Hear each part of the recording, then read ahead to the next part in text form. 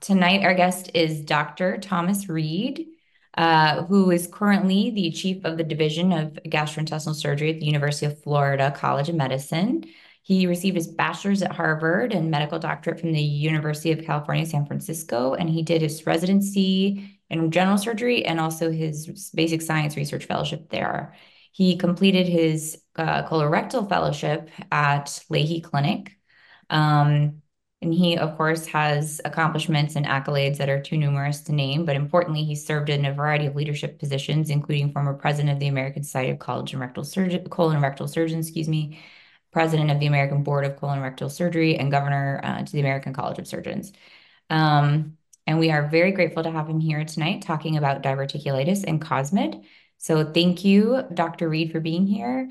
If anybody has any questions, you can submit those through the chat in the Zoom or through Surgeon. Either one is fine, and we'll kind of collate those and shoot those at Dr. Reed.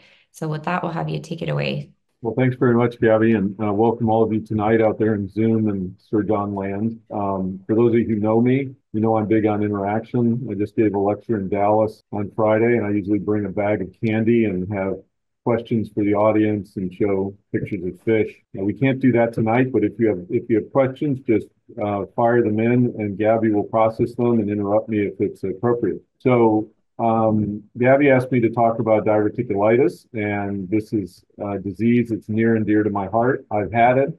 People in my family have had it. My sister got operated on emergently for it at Lahey Clinic when I was a senior resident in general surgery at UCSF. And unfortunately, despite the prevalence of the disease, there is a lot of dogma.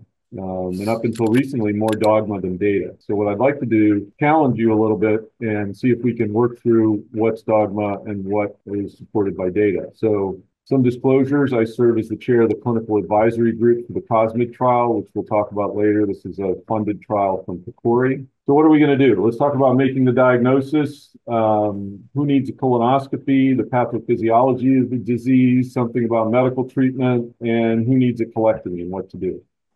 So this is the case you might get called up about tonight if you're on call. Lady with some abdominal pain, fever, tachycardia, she's a little tender.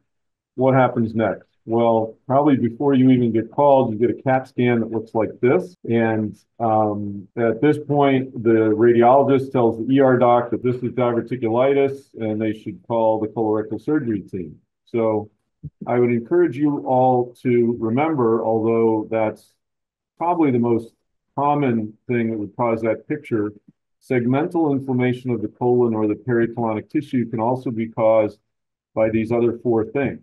And so figuring that out really depends on a good history. And the most important question to ask is, have they had their colon evaluated, either by colonoscopy or contrast enema or CT colography, and when that evaluation was and what did it show? Because these are CAT scans of patients I've been asked to see who had previously been given a diagnosis of diverticulitis, who had other things. This person had ischemic colitis. This was Crohn's. This was a perforated cancer. This is the one you don't want to sit on. And unfortunately, we get referred to us probably about 3 or 4 patients a year who've been told they had diverticulitis who actually have a perforated cancer. And obviously that delays their definitive treatment. So these are 2 of my former labs, Lexi and Zoe. So I love dogs, don't like the dogma. And so the first piece of dogma we've gone after is CT make the diagnosis. So then the next question is, well, okay, so we're not sure, taking a history, whether they have cancer or whether it's just diverticulitis, who should we do a colonoscopy on? And so there have been a bunch of folks who put out clinical practice guidelines, et cetera, that say a variety of things. The data are not crystal clear on who needs what. So if we look at the rate of finding cancer or advanced neoplasia, which means a polyp greater than a centimeter or any villus architecture, we can see that in patients undergoing colonoscopy after presumed diverticulitis, their rate of cancer was 2% and advanced neoplasia was 7%. And Some people said, well, that means you don't need a colonoscopy, although if you compare that rate to the cancer rate for routine screening colonoscopy, it looks fairly generous. And so I would argue against that recommendation. There is some bias in many of the studies as they don't exclude people who have had screening prior to their episode of diverticulitis. So obviously, if Peter Marcello does a good quality colonoscopy the week before, and you show up with diverticulitis in the ER, it's probably not a cancer. So again, this is an individualized decision. Obviously, the patient's personal and family history of prior colonoscopy, whether their symptoms resolve or are persistent. So what I've found over the years is that people with perforated cancer never really get better. They'll get a little bit better when you throw antibiotics on them, but they will look more like the case of smoldering diverticulitis. And those are the people who should tip you off. You should probably look in their colon sooner rather than later. All right, so we've addressed making the diagnosis and who to do a colonoscopy on. And I would say when to do a colonoscopy really depends on how the patient's doing. If all their symptoms resolve, it's probably reasonable to do a colonoscopy at that time. Is that 3 weeks, 4 weeks, 6 weeks, 8 weeks? I don't think there's prospective randomized data that could guide us. And there are some patients who just never get better, and you have to make a decision on whether you're going to put a scope in and blow up their colon with gas because you just got to know whether they have cancer or not, because if that will change what you do. All right, how about pathophysiology? Things are changing, but when I trained, when I was in your shoes, which was long ago, everyone thought that diverticulitis was due to nuts and seeds. And I still hear that from the medical students today. They're taught that in their basic pathophysiology courses in med school. And in fact, when I was in high school, I worked, and one of my jobs was working in an office, in a dermatology office. And the dermatologist took me to drag his liquid nitrogen bottle around to the hospital and nursing homes to zap people with skin lesions. And he wandered into the OR one day with me, and this was 1978. Most of you were just a gleam in someone's eye at that point. And the first case I ever saw in the operating room was on that visit, and they were doing a case of diverticulitis in a big, huge guy with a big, huge colon. And the first thing they said was this was due to watermelon seeds. So that's hard to disprove. It essentially came from nowhere.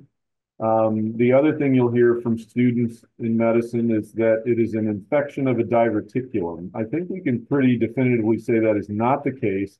It is simply a hole in the colon. It's a perforation of a diverticulum. These are little weak areas in between the tinea where the blood vessels come in, so they're doubly weak. They usually line up in between the tinea, so you can see on the scope there's lines of them. And the inflammation is outside the colon. So I tell the students it's like having a sewer pipe in your living room rug, under your living room rug. If the sewer pipe perforates, the inside of the sewer pipe cares not that there's a hole in the pipe.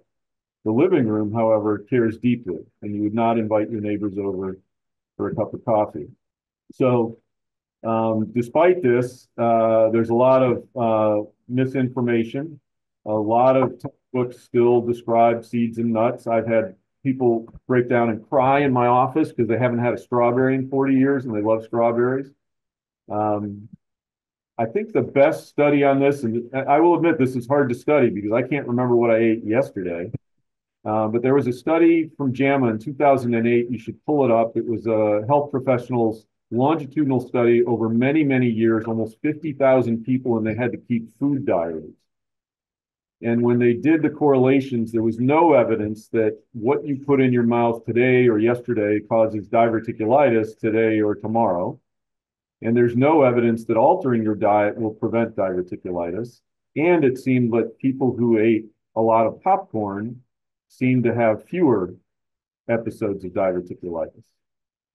Obviously, association does not equal causation, but as far as I know, there are zero pieces of evidence to support the nuts and seeds theory.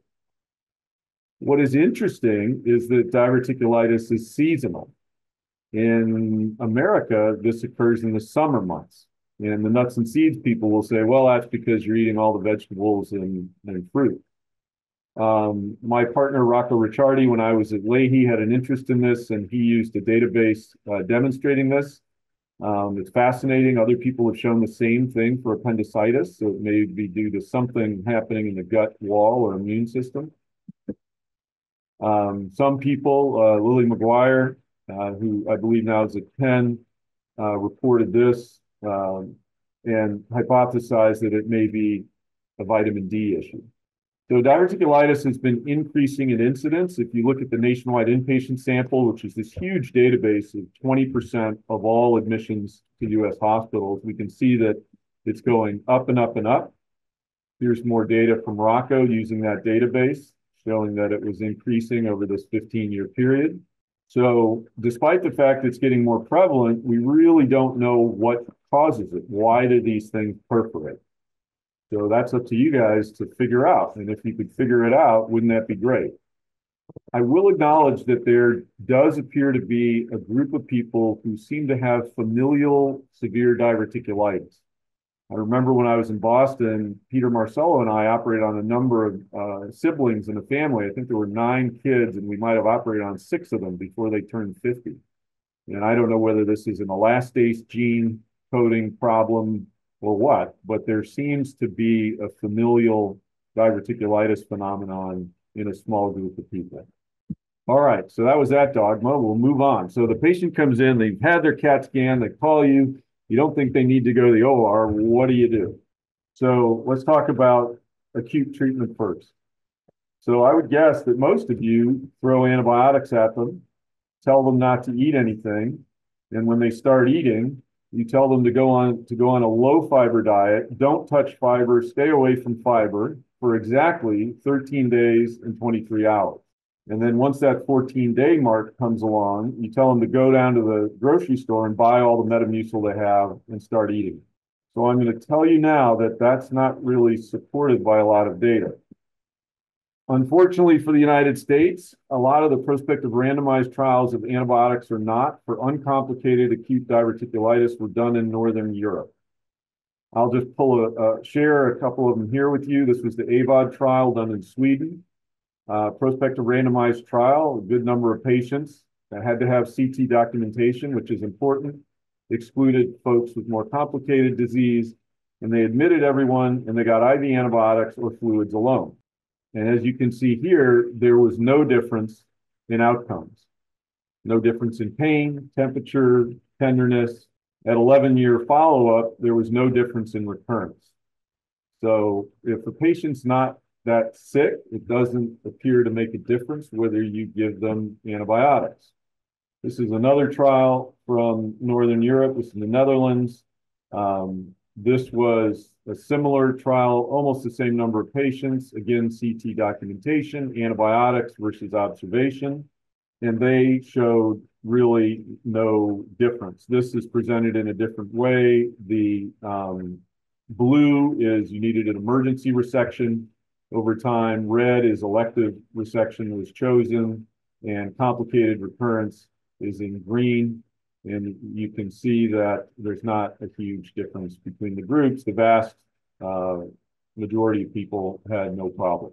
So if we look at a meta-analysis done by Heather Yo and colleagues, there was no statistically different outcomes for antibiotic treatment or observation. And patients always tell me, well, you know, I go to see Dr. Jones, and every time I see Dr. Jones, she gives me antibiotics, and every time I get better. And I then say, well, if I stand on my left foot and hum the Star Spangled Banner right now in clinic at 10 o'clock tonight, it's going to get dark. And it's not because I did that. So it's likely that your body, which is an amazing biological machine, figures out a way to get you through it without needing antibiotics. And there's a downside to antibiotics. So what do I tell my patients? I tell them if they have systemic signs of illness, fever, or tachycardia, I think it's reasonable to treat systemically with antibiotics, but I have no data to support that. And all the data that we have would suggest that people probably don't need it. The body will control it. Well, what about people with chronic disease? So let's sort of tick down the list here of what people are told to do. So when I trained, everything was fiber. You got hit by a bus, you got fluid and fiber. You had diverticulitis, no fiber, then high fiber. Everything was fiber. Turns out there's not a lot of good data to support the use of fiber for a lot of GI illnesses. If it helps your patients have easy bowel movements, go for it. It's not going to hurt them, but it's not a lot of science for preventing diverticulitis or treating it. 5-ASA products have been tried. There have been a number of small studies published. Some of them have been randomized. It's hard to know what to make of the data. Some say they found the difference in favor of the study drug and others not. Rifaximin is an expensive drug. There have been a bunch of studies looking at rifaximin. And here is the circular logic here. There's studies showing that rifaximin is better than fiber. Mesalamine is better than rifaximin, but mesalamine is no better than placebo. So A is greater than B is greater than C is greater than A. So I don't really know what to make of it. Probiotics have been written about a lot. Not a lot of high quality data. They're kind of like the new bottled water, right? Everyone should be on probiotics and they're really expensive, but not a lot of data to support their use. Remember that there's, when you look at the Venn diagram for diverticulitis and IBS, there's about a 25% overlap in folks, at least, who undergo colectomy. And so it's really hard to know whether a patient's symptoms are due to diverticulitis or IBS. And Liliana Borneo at Mass General published a study, I want to say 15 years ago, showing that 25% of their patients who had good resections for diverticulitis had persistence of the symptoms that pushed them to have the colectomy, probably suggesting that a lot of their symptoms were IBS related. So now, if we talk about dogma for medical treatment, we just discussed that antibiotics for uncomplicated diverticulitis in the absence of systemic symptoms, not supported by data. Neither is fiber, diet, drugs, or probiotics. So then patients always ask me, well, what should I do, doc? And I tell them, well, I do sort of do things that make sense to me, although not supported by data.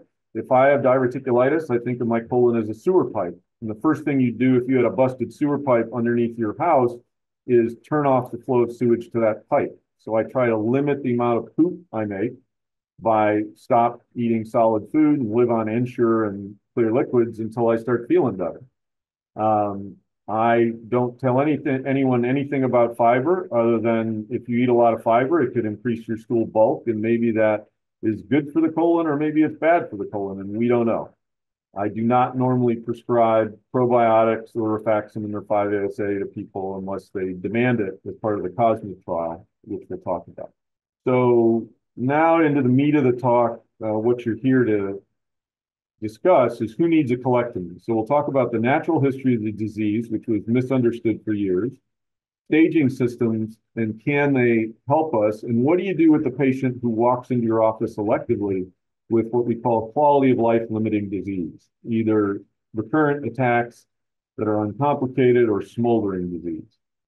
So you sort of break it down like this. Uncomplicated, healthy people over the age of 50, and then these subcategories of young, immunocompromised, and smoldering, and then we'll talk about complicated. So in the first group, the good old days when I trained and our clinical practice guidelines from those times mandated that if you had 2 attacks over the age of 50, you should have a colectomy. 1 attack under the age of 50, colectomy. History of abscess, colectomy.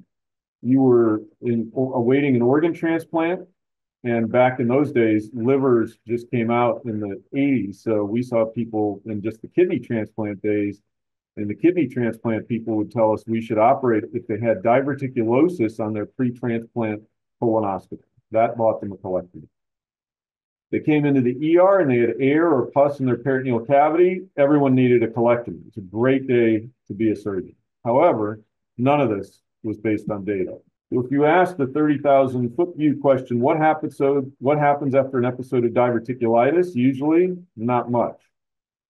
Usually your worst is your first. Recurrent episodes are usually uncomplicated, and subsequent episodes with free perforation or ruptured abscess are rare.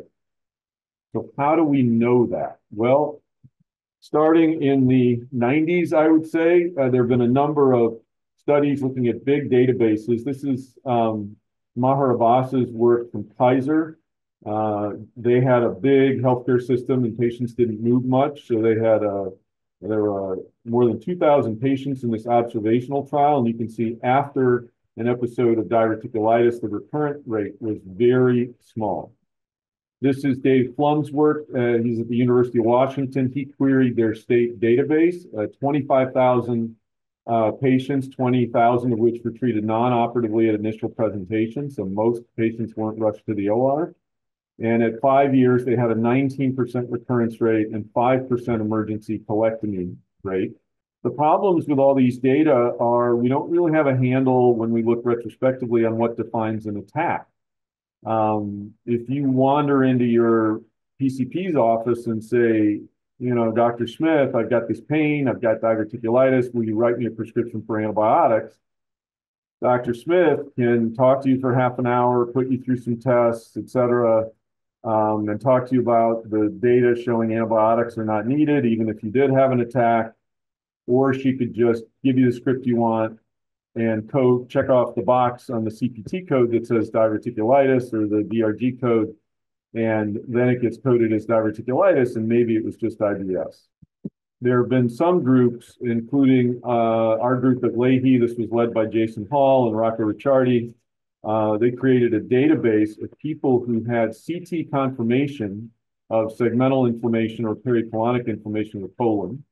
They had about 1,000 patients like this who were not operated on initially. And these were confirmed by a select group of excellent radiologists. And they followed 700 of them where it was their first episode. And here you can see their recurrence rate. So notice that this group had a recurrence rate that was a little bit higher. So a third of them had a recurrent episode in 5 years. That's a little more than Kaiser and the Washington State database. And I wonder it's because that they mandated that they had to have CT confirmation of disease. So this was either a more severe group or some of the patients in the other studies didn't really have diverticulitis. But again, when they looked at complicated recurrent diverticulitis, those rates were really low. So I have heard surgeons in my training tell patients, listen, Mrs. Jones, you don't want to wait. The next one could be the big one. You can be in the ICU with an open abdomen and have a colostomy and push them to have surgery. And that's really not supported by data at all. Well, what about the young? So I think there is some truth to the slightly higher rate of recurrent in young folks. This are the Kaiser data. You could see the curves diverged a little bit, over 50, under 50. In the Washington State database, Dave Flum's study, again, the curves diverge. So if you get it early, maybe it's a little bit different of a disease, but the rate of emergency surgery does not appear to be hugely different. The same observation was seen in our database. If you're young and got diverticulitis, the course was a little bit worse. So what about immunocompromised patients? I know some of you have been called by transplant doctors, just like I was, saying, listen, I have someone who's had a liver transplant, they're on immunosuppressants, they've had diverticulitis, and you need to operate on them. And previously, and even now, I hear surgeons say, well, if they're immune suppressed, we need to operate early. And I call this good data gone bad or bad data gone bad.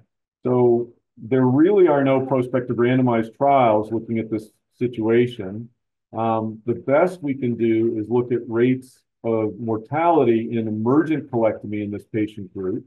And no surprise, if you're on immunosuppressives and you undergo an emergent colectomy, you're more likely to die than if you were not on immunosuppressive. But if you had an elective colectomy, your morbidity is, no surprise, higher if you're on immunosuppressives. And this is defined as steroids within 30 days for a chronic medical condition. In this study, And so it doesn't quite make sense to me to tell patients who feel fine, listen, you've had diverticulitis in the past, but now you're going to go on immunosuppressive, so you definitely need your colon out. We know that they are going to do worse if you do a colectomy electively or emergently. So that doesn't naturally lead you to offer surgery, in my opinion. Again, this is a nuanced discussion looking at all the variables. So what about staging systems? What, the patient comes in, we have these fancy CAT scans. Can you predict their outcome long term? The bottom line is not really. So the Hinchy classification is okay. It falls down because it's just looking at people with abscesses and not all the other myriad ways diverticulitis can present. Ambrosetti has had a big interest in diverticulitis, has a staging system, and you can see that this is how their group breaks it down, severe versus mild. And there is some evidence that if patients come in and have an abscess or extraluminal air pockets that are big, it does correlate with worse outcomes, it will appear.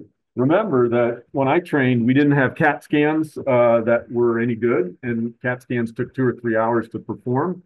So most patients didn't get CAT scans. So the patients with extraluminal air had to have it seen on a plain X-ray. I would guess in 20 years, if patients get their CAT scans fast enough, almost everyone will have free air because every case of diverticulitis is a perforation. So you can't look back more than 5 or 10 years and compare data when we talk about radiographic findings, because the radiographic techniques are getting so much better. So in Jason and Rocco's data, we found that a family history of diverticulitis, a long segment and retroperitoneal abscess correlated with recurrence. And interestingly, if you had right-sided colonic diverticulitis, that was associated with a lower rate of recurrence. Don't know exactly why. So who needs an elective colectomy? These people who come into your office who don't have a stricture or a symptomatic fistula. So prior to 2006, our practice guidelines were the 2 attacks over 50 and the 1 attack under 50. In 2006, that changed. People realized that the data did not support it. And ever since then, our society has said, make your own decision, talk to the patient. So that was an advance, but was not incredibly helpful for us in the office because every doctor is just sort of flying by the seat of their pants, and the patients were too. So let's start just by defining what do we mean by quality of life limiting diverticulitis. That means the patient is not acutely in the emergency room, they're not dying, they don't have a fistula or stricture that is an obvious indication for surgery. They don't have pre-perforation and peritonitis. What they have is either intermittent recurrent disease or they have smoldering disease. So what's been published on this group? So really the only good trial published so far has been the direct trial, again, from Europe, prospective randomized in the Netherlands, either recurrent disease or smoldering, and they had about 2/3 of their patients smoldering. And they were offered medical management, basically observation or whatever drugs the patient wanted, versus colectomy. And the nice thing about this trial is they asked the patients how they were doing rather than ask the doctor. Because when you ask us how our patients are doing, you might not get the honest truth. That's called observer bias. So they administered to the patients what's called a GI quality of life index. And as I said, they had 2/3 of their patients with smoldering disease. You know, the CAT scans don't get better. They got chronic tenderness of mass. And what they found was, despite a 15% anastomotic leak rate, which most of us would raise our eyebrows at, an 18% stoma rate, the quality of life, according to the patients, was better if they had surgery. So that really was the only thing out there. They had just slightly over 100 patients, 109 in the final analysis. And everyone sort of raised their eyebrows at that and said, wow, that supports surgery, but look at that leak rate and They had 2/3 of their patients were smoldering, so we're not sure it applies to most of the folks who walked into our office. The 5-year follow-up for the direct trial, again, the patients who had surgery fared better. So Dave Flum at the University of Washington got some funding from the Patient-Centered Outcomes Research Institute and put together a prospective randomized trial called COSMID, Comparison of Surgery and Medicine on the Impact of Diverticulitis. And I serve as the chair of the clinical advisory group. I'm the local PI for the study, so I've been involved in this for 5 years. The name for COSMID was chosen just before COVID, and we were very much hoping that COVID would have been called coronavirus, but it wasn't. So recruitment was difficult during a pandemic in which people had lost control over their health, and the names were very similar, which didn't help us. Nevertheless, we've been able to recruit so far about 170 patients randomized and another 100 non-randomized. And the way it works is set up just like direct. Patients with quality of life limiting diverticulitis, we have tested them. We know they don't have cancer. And the surgeon has to have equipoise. It's the patient who comes into your office and you say, well, Mrs. Smith, you could have a colectomy and I'd be happy to do it if you want, or you could just do what you're doing now, which is not to have a colectomy, and we can follow you along.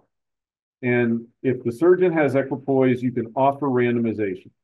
Now, at that point, some people are willing to randomize, and some people say, listen, I love science, but I want you to take my colon out. Or other people say, I love science, but you're not taking my colon out right now. And those patients we put in the observational group, which is now full with 100 additional patients. When they randomize to medical management, we offer them a toolbox, which includes 5-ASA products, rifaximin, probiotics, whatever they want us to prescribe for them. So it's very pragmatic. We basically pattern it on what happens in normal practice. And again, we have a lot of outcome measures, but the principal outcome variable is the GI quality of life index, and that allows us to compare our results with the direct trial. So if you're in an institution that is enrolling in COSMID, I encourage you to go to clinic and support randomization, help out. We'd love to get to 250 patients and close it. We'd like to get a COSMID score that could help us in the future. Imagine if you were sitting there with your patient and they'd had a few attacks, and they said, well, do you think I need surgery, doc? And you could plug everything into the computer just like you do with other websites, looking at mortality and what have you, and you'd get the COSMID score back. And if the COSMID score was less than a certain number, you're better off not operating. If it's greater than a certain number, better off operating. Wouldn't that be wonderful? Because up till now, we've been flying by the seat of our pants. Well, I'd like to finish up by talking about a little complicated disease. And complicated is really a bad wastebasket for two different classes of problems. So the first is what I call annoying complicated, fistula, stricture, or abscess. And then the other group are the life-threatening, the ruptured abscess, which is the most common peritonitis situation in diverticulitis, and then true fecal peritonitis, which is much more rare. So fistulas, if the patient is healthy, it's reasonable to rule out cancer and operate. They're not going to get better on their own.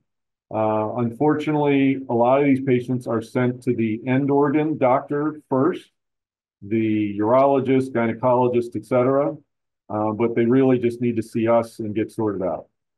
For a stricture, it's sometimes tough to exclude cancer. And you have to make decisions based on the best you can do with a small scope or CT colography. But in general, if they're symptomatic, it's not going to get better. And usually balloon dilatation doesn't work so well. And putting in stents is a bad idea because the stent will erode through the colon wall and cause havoc within 9 to 15 months or so. So most of these patients, again, need a colectomy. So now on to abscess, which is a funny thing. A lot of folks get abscess more now than before. Again, this is because our CAT scans are better. We can see them. And in the past, anyone who came in with an abscess, whether it was percutaneously drained or operatively drained, was ultimately offered a colectomy.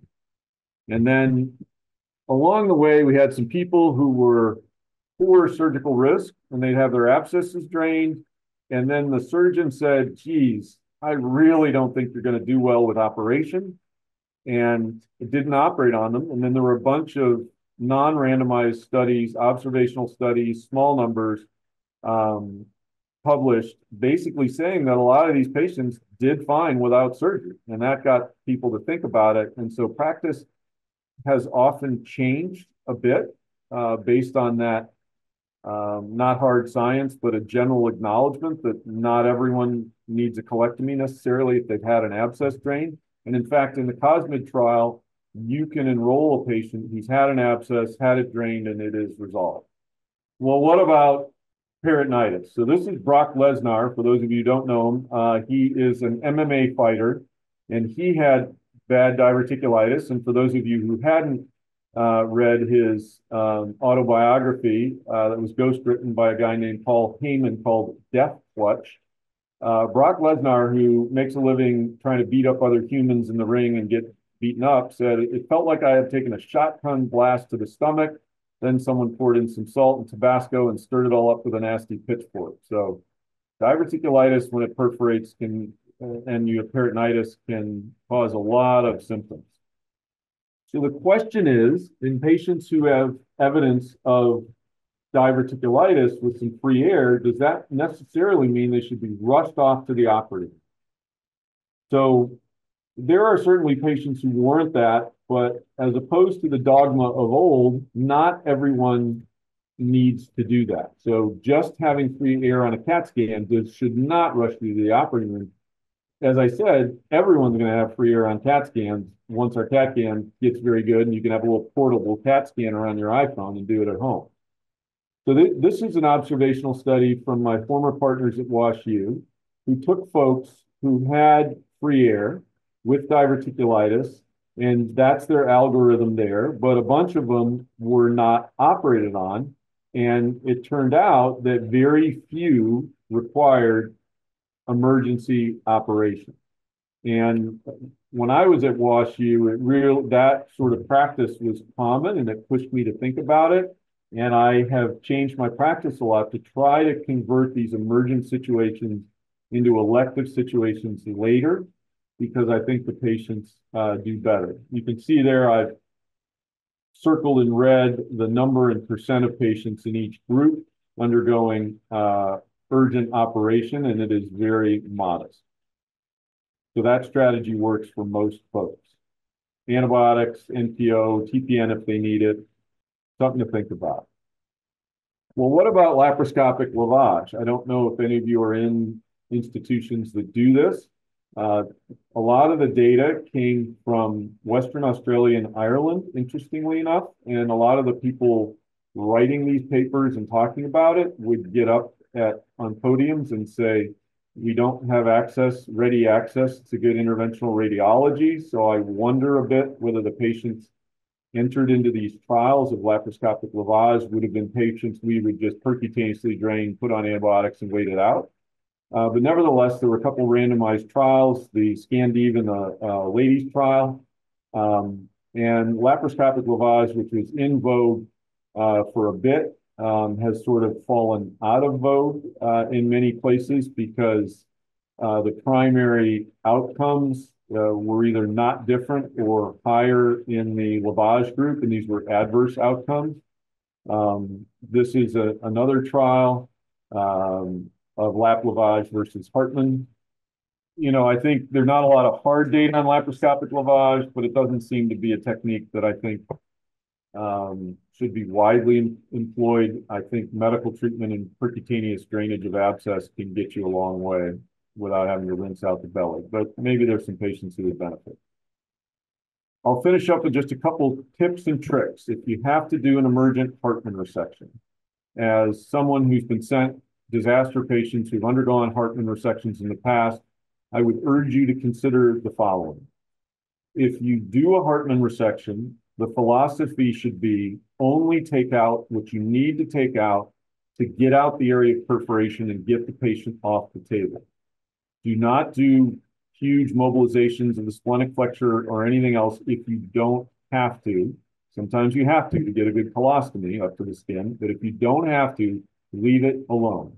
Why? because you're going to go back 3, 6, 9, 12 months later and have to redo that mobilization. And mobilizing it the first time doesn't mean it stays mobilized. It immediately falls back and sticks. Secondly, I know by this time in the year, all of you have done difficult Hartmann reversals where the rectosigmoid stump or the rectal stump has coiled back deep into the pelvis, covered by the bladder. The ureter is medialized, and it's a bear trying to get that out. So if you're doing the original Hartmann, leave a little distal sigmoid if you can, bring it up as high as you can into the abdomen and tack it to the undersurface of the abdominal wall to keep that rectosigmoid straight. So you bring it up, you sew it in. I just use Vicryls and I try to tack it up just underneath my stoma. What this means is that when you go back to operate, the other pelvic structures have not fallen and covered it. It's not a difficult pelvic dissection because other than getting the small bowel out, you don't have to do any. All you have to do is mobilize your rectosigmoid, resect the rest of your sigmoid colon, and do your anastomosis to a beautiful, fresh piece of proximal rectum. And so I encourage you, tell your friends about this. This has helped me more than anything else in doing Hartmann reversing. So a brief review of what we've talked about, data versus dogma. Does CT make the diagnosis? Nope, you got to consider the other things. It's not nuts and seeds. It's just a hole in the colon at the site of a diverticulum.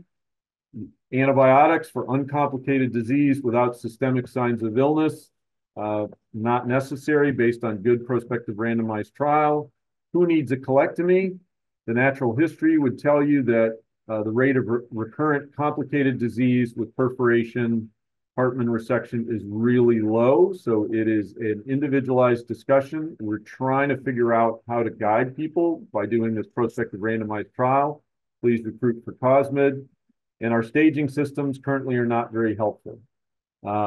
So hopefully this has been helpful. I would end with what I almost always end. The more you know about something, the less sure you are of anything. I've studied several things in my career a lot, diverticulitis being one of them. And the more I study these things, the less sure I am of anything. And much of what you are taught or what you believe now will ultimately be proven wrong. So please always remember that in the future, it is your critical thinking skills that will benefit your patients more than anything you've been taught in the past. So I love dogs, but I hate dogma, and hopefully I've prompted you to think a little bit and think critically about your patients with diverticulitis, because if you're going to be a colorectal surgeon, you're going to see them. Thank you so much for the opportunity to speak with you tonight. Awesome. Thank you, Dr. Reed, for this awesome talk. We do have a couple questions, if that's okay. Sure. And they're sort of about a couple different things. So one question we got was about the use of dietary fiber supplement, not in treatment or after a first attack, but in terms of preventing diverticulitis. Yeah, as I said, not a lot of data to support that. What do I tell my patients? I tell them, I don't know. I use that a lot in the clinic. They ask me things, I just say, I don't know. You got to obviously expand on that. I tell them the data are not crystal clear. We think it's a hole we know it's a hole in your colon at the site of a diverticulum. What causes that hole? We don't know. Could it be a pressure phenomenon? Sure. Seems like a good hydrodynamic principle. And if you reduce the pressure in your colon, maybe that would help. But again, no data. So I tell patients, if you want to use fiber and you think you feel better and you defecate better on fiber, go ahead and use it. It's not going to hurt you. Great. The next question I have is about diet advancement in patients who you're treating non-operatively with free air. So, microperforated patients that are being managed non-operatively. What is your philosophy about the speed of diet advancement? Do you advance right away to clear liquids? Do you wait? Do you send them home still on clears? Sure, great question. Again, no data on this. So when people tell you they got to be on clear liquids for exactly 8 to 10 days, or 13 to 12 to 15 days or whatever it is, and they got to do this exactly, they're just making it up. So you can make it up. How do I make it up? There are some patients who come in who are really sick. Let's say they got a pretty big perf and I'm hovering over them and they're marked for stomacytes. Maybe I don't let them put that much in their mouth of anything. But the average patient who just gets admitted with an inflammation of the colon, I give them liquids right off the bat and let them drink Ensure because the amount of poop that makes should be minimal. And all I'm thinking of is the amount of stool in the sewer pipe going by the hole. That's it. And the amount of work my colon has to do to process it versus the work it's got to do to repair itself. But again, no data. So as they get better, I tell them do whatever you want, and I sort of explain the pathophysiology as we understand it. And I tell them they can nourish themselves completely with nutritional supplements that have fat, carbohydrate, and protein. And they don't necessarily need to eat something. And maybe being on a low residue diet might reduce the amount of poop you make and might help, but I'm making it up. I freely admit that. You mentioned recommending colonoscopy for those who hadn't had a recent one um, post diverticulitis episode. How long do you recommend people wait after resolution of their symptoms, or in the case of smoldering diverticulitis, when they don't ever really resolve? So if they're completely resolved and they're asymptomatic, it's probably okay to do the colonoscopy. We used to tell patients 3 months, and then I think the Cleveland Clinic Florida group published a paper, this has got to be 20 years ago now, showing that 6 weeks was fine.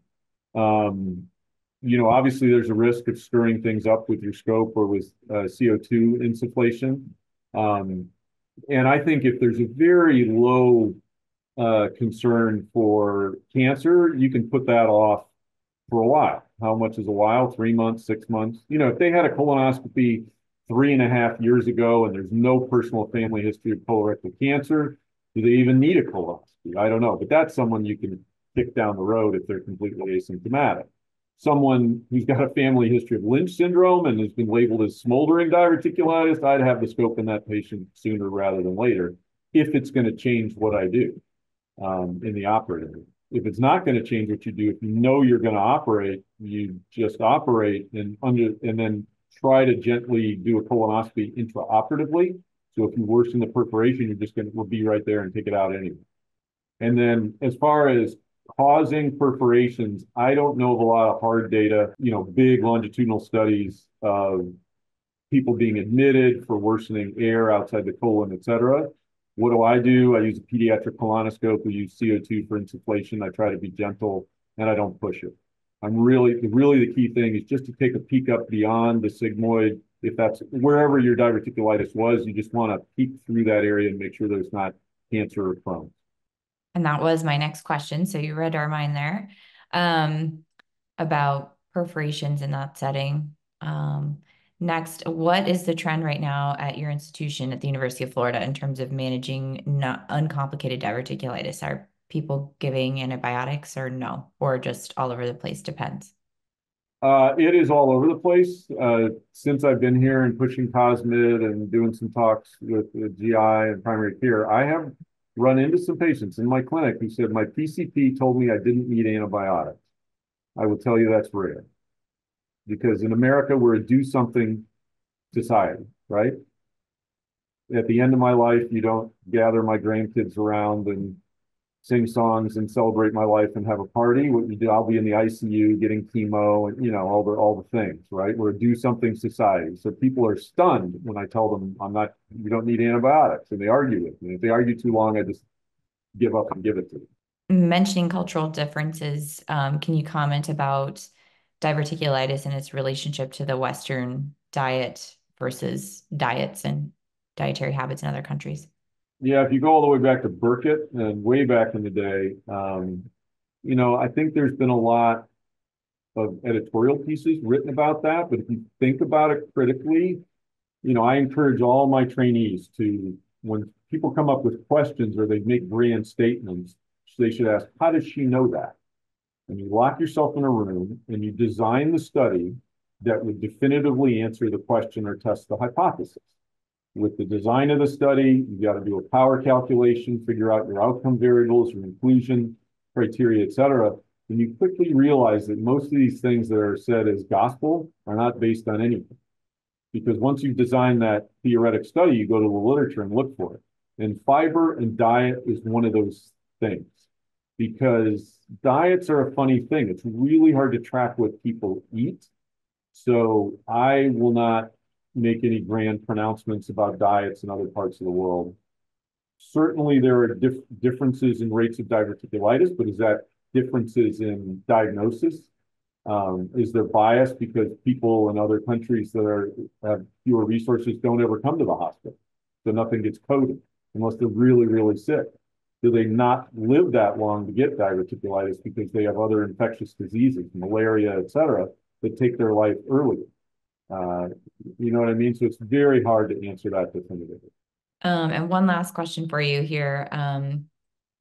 You talked about Hartman's in the setting of acute perforated diverticulitis in a sick patient. Is there any circumstance in which you would primarily reanastomose a patient who you were acutely operating on for diverticulitis and do a diverting loop ileostomy instead, just because we know that's easier to take down? Sure, I'll address that. So one thing is I never use the term perforated diverticulitis because every case of diverticulitis is perforated. It's just a matter of degree. Um, so what you're talking about is a patient who's acutely ill. So the problem with analyzing those data are, again, there is so much bias in who gets taken to the operating room. I showed you those WashU data, and they had people with free air under the diaphragm and everything, and they managed them non-operatively, and most of them did just fine. So there are a lot of patients in my practice where if it wasn't me or one of my partners, they'd be getting their resection. So the people we operate on emergently have got to be really, really sick because we've got a big experience taking everyone else through a non-operative pathway that a lot of surgeons wouldn't do. It's always easier to have your patient post-op, right? It's a lot simpler than hovering over them, wondering. And so there are a lot of problems in the data. Secondly, if you're going to operate urgently and do a primary anastomosis and you don't do a proximal colonic lavage, you might as well skip the loop ileostomy because now you've got this whole column of stool from your anastomosis all the way back to your cecum. And doing a loop ileostomy just minimizes the new poop that goes by there, right? But you've got that whole column of stool that can go by. I mean, we can argue about pressure and everything else, but if you're going to do that, you should probably consider doing an intraoperative colonic lavage. It's really the only time it's indicated is when you're going to do an anastomosis with a proximal diverting loop ileostomy. If you're not going to do the proximal diverting loop ileostomy, there's no reason to do the colonic lavage because stool is good for the colonocyte. Poop is healthy. So if you don't think their anastomosis is just going to break down, skip the ileostomy. So again, we do things that are kind of funny. But Awesome. so my 5 rules of deciding to do an anastomosis are the following. Maybe this will help someone somewhere. I look at 5 conditions and one critical thinking. So I look at the condition of the intestine. So if you have bad diverticulitis and your descending colon looks edematous and horrible and nasty, it's probably not a smart idea to sew it together. I look at the condition of the abdomen. If you've got that fecal peritonitis burn on your colon and rectum that you're going to sew together, you should think twice. You got to look at the acute condition of the patient. So if they're on 4 pressors and the anesthesiologist is performing CPR, probably not the time for your primary anastomosis. Then you look at the chronic condition of the patient, immunosuppressives, cardiopulmonary disease, frailty index, all that stuff. And then the last one is should you.